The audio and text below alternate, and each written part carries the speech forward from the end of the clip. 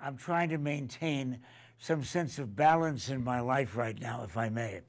The contrasts of the last 48 hours are a little difficult to weigh. I mean, the same week that sandwich guy, Jared Fogle, pleads guilty to being a pedophile, and several more cases of parents leaving their children in cars, or a newborn being found but disposed of in a dumpster or a safe.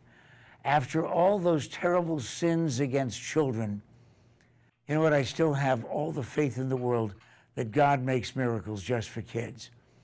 How could I not be a believer after what you did the last couple of days for Phoenix Children's Hospital? Once again, the Give-A-Thon, an enormous success because of the pledges that you made to help the work continue in the Children's Heart Center, the Center for Cancer and Blood Disorders, the Trauma and Emergency Centers at PCH. So whenever there are downer stories in the news, disintegrate them with this message from the kids at Phoenix Children's Hospital. Thank you, Arizona. I'm Pat McMahon. Happy weekend.